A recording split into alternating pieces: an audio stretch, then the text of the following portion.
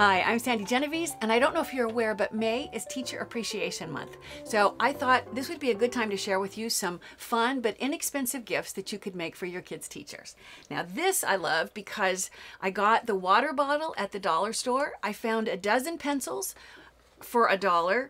So when I take the lid off the water bottle, you can see that basically it held just under 3 dozen pencils. So for $4, you have this really cute but useful present. And then I started looking at what other things could hold pencils. So I have some other options on the table. I found that these plastic drink cups, they do come in multiple sizes, so be careful to be sure. Take a pencil with you because the pencil is 7.5 inches tall, so you want to make sure that you get one tall enough. This one, I have this out here so you can see. It came, I got this at I think it was Walgreens drugstore, and they came in different colors, but I realized in the store that I could slide this rubber piece off and discard it, and then it's, you know, the pencils are going to show through the clear. It's going to be really cool. Also in glass, there are all kinds of fun water bottles that can be repurposed later after they take the pencils out. Then I thought, okay, what would partner with that great? And I thought a notepad holder. So this is going to be a little holder, and when you open it up, you'll see it just holds a Post-it notepad. Just a simple, but I mean, we all use these. And what I did, if I close this up, you'll see that there's a point and a slit that it holds into. And what I did, you can see that I actually used a die. This is a Sizzix die, and it's designed by Brenda Walton, and I think it's genius because it has all the parts you need. But I'll show you how easy it is if you don't have access to the die to do it without. You have the notepad holder that's just going to wrap around the notepad, and you do need a tip if you're going to stick into a slit that would be on the other end. And then there's a little medallion and a butterfly that if you look at the holder itself, you can see I used the medallion for the top. I opted not to use the butterfly on this one, but I have used it on others, and I like that equally as well. And then this, when it's accordion folded, is going to make this like rosette type affair. So if you want to do this, here I've die cut multiple ones out of multiple colors, but you can see, if I move this out of the way, really all you need to do is take your notepad, place it so that you have, I'm going to put one crease just to start. So if you cut your paper into an 8-inch strip, and then the width of the notepad, this is a 3-inch square notepad, then all you're doing is just wrapping it around, and every place that it's going to need a fold, you kind of finger crease and then take it off. Whether you're using the die or whether you're just using your paper that you've cut on a trimmer, an 8-inch strip of paper, either way is going to work great. So you'll get the 2 creases that will be for the top, and then you'll do the same thing. This has to fold in these 2 spots. So I'm going to then remove the Post-it and go back and fold those 2 areas as well. Let me try to do this from the side so you can really see what I'm doing here. Get your 1 crease, get the 2nd crease, and then depending on, I love that she's made this really kind of fun shape, but even on a paper trimmer you could make it like just a tag, just a straight arrow kind of shape, and where that point is will dictate where you need to get in there with an X-Acto knife and make a slit so that this can slide into there. Now when I've seen Brenda make these, you know, being that it's her die, she likes to actually put some adhesive here and attach this so that it stays attached, which is actually, it makes it more permanent. I kind of like the idea that they can take it out when it's done and put a different one in, but that's totally up to you whether you want to attach it or leave it. Because it fits so nice and snug, I discovered that this one is not glued, but it stays in there nicely. Once you've got the actual holder created, now let's look at the next part, which will be this, I'm calling it like a rosette. So in order to do that, looking at the die, this is the long strip. Now you're going to need to accordion fold it, and the accordion pleats are every 1/4 inch. This is also an 8-inch strip if you're going to just cut one on the paper trimmer. This has a scallop edge. It could have a pointy edge. It doesn't have to have an edge. It will still work and make a good medallion if it's a straight edge. But let me bring this one over and I'll show you what you want to do. In this case, the scallops are meant to line up. So if I take and I fold this so that this aligns with the colored piece underneath, that gives me the first fold. I am going to do, this is a mountain fold. I'm going to do a valley fold, but right now I'm going to skip to the next mountain fold. And once again, I just make sure that it lines up. There are crease lines there, but in case you don't have crease lines, I want you to see how easy this is to do.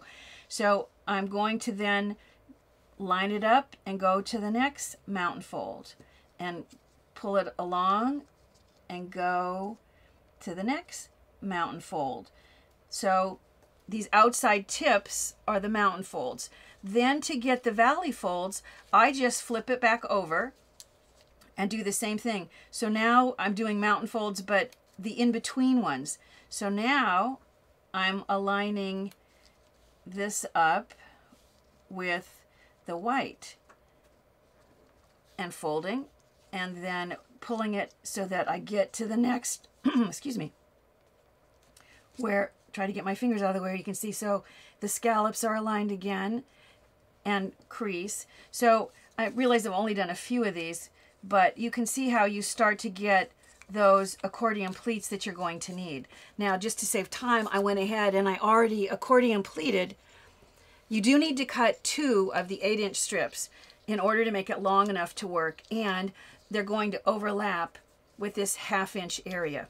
So I'm going to take adhesive and place it on one of the scallops and then flatten this one first scallop out and just overlap it so it lines up with the scallop underneath. Make sure I don't have any adhesive that's still stuck. And I do usually give it a minute, or really like a minute literally, for that adhesive to set up, but I'm going to go ahead. You do want to refold now that you've doubled up the thickness. Because this is accordion folded in such tight pleats, it's easiest for this medallion to be cut out of the thinner scrapbook paper.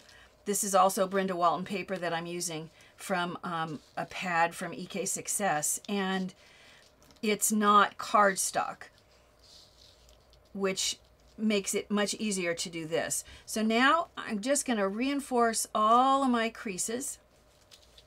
So I have it in one long crease. I now need to bring it around and attach it the same way at this end. So I'm going to do the same thing. I'm going to put adhesive on one of the scallop ends, and then I'll bring it around and overlap one scallop edge. This is sort of a testament for why it's a good idea to have points or scallops on the ends of the rosette, although you don't need them, but it does make it really easy to see where to line everything up, because you can just line it up with the scallop underneath. Once again, you want to reinforce those folds now that you've doubled them up on those 2 edges. So you end up with what looks like kind of a funky little, almost like a bracelet. What you want to do is recrease everything so the creases are a little tighter.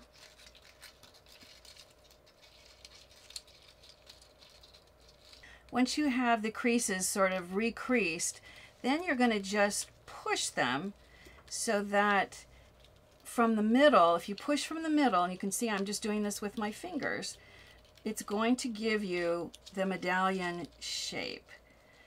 And any place you can even out, I can see I have one that's going the wrong direction here. There we go.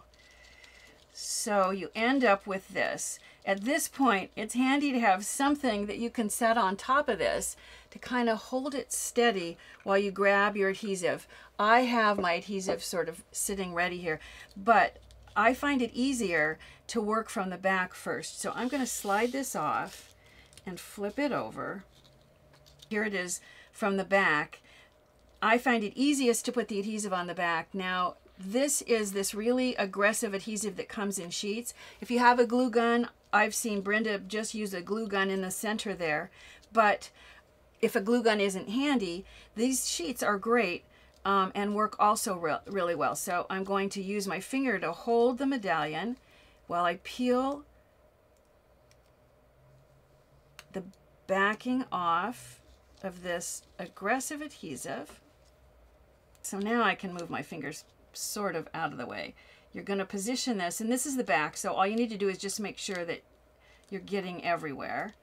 So see how you're using this to hold everything down, but notice that the medallion, it's only touching the tips of the pleats. To really get a good bond, it's best to flip this over and then take something like tweezers or whatever you have and push down in between those pleats. You don't have to do every pleat, but it just is giving that adhesive something to stick to. And hopefully my fingers are enough out of the way that you can really see what I'm doing here. It just helps it to really stick. But it's still, it will stick now for maybe an hour, but if you don't go ahead and put that thing on the top, the little rosette or the little medallion, it's still going to want to pop. So now you want to take, I'll take this guy, and I'm going to do the same thing. I'm going to put this on the top, but I need the aggressive adhesive on the back of this. So from the same adhesive, the really strong adhesive sheet, I'm going to peel off the backing. I'll use my tweezers so you can see. Place it onto the back side of the little medallion. Pull off the pink backing. So now you have the aggressive adhesive. And the reason that I start with the back first is because now I can make sure that I get this really centered. So now I'm going to center it so that it sits over the top and then press. Now I can't really work from the back side because I have this in the way, but sometimes I will take something, believe it or not, as thin as this paper was, once it's all folded tightly like this, you can put heavy things on it. I sometimes leave it like for an hour or two to really set it up, and then you're going to just take your notepad holder so I can see exactly how that's going to fit, and then I'll take the backing off of the pink backing off of the back side. Just need to find a place. Might be the hardest part is getting the backing started to get the backing removed. And then go ahead and place it roughly, it's in the center. When you have it centered where you want it, then push down. And now that you have it fastened to the adhesive fastened to something on the top and the bottom, now you don't have to worry about it wanting to pop loose, provided you use a really strong aggressive adhesive. Now at this point you have a couple of choices. When you look at mine, you can see that I used these cool little stickers. Also, this was from K & Company, which I know that Brenda Walton was licensed with them, so perhaps these are even hers, I don't know. And then I added a little tag that says thank you. But I thought I would share with you if you decide you want to use the butterfly, because oftentimes I do. That looks really fun too. So what I've done, if I turn it over, hopefully you can see there's a little bit more of that really aggressive adhesive. And all I'm going to do is once again peel the pink backing off and place this into the center. And you can see finished up, especially if I get this into the slits. What a fun and a personal, maybe I'll take this and put it over here so you can see once it says thank you. And of course you can put your name on it, but it's inexpensive, but so personal and so cute. Now I know that May is a Teacher Appreciation Month, but as a former teacher myself, I think it's good to shower your kids' teachers with inexpensive but personal gifts like these all year long. Remember, I love hearing your comments. Be sure to share us with your scrapbooking and your crafting friends. And if you want to, you can even like us on Facebook. If you want to sign up, you can sign up for these free weekly videos. However, if you want access to the hundreds of past episodes, or if you want to be able to print an instruction sheet, then you might want to consider joining the Gold Club. Bye for now.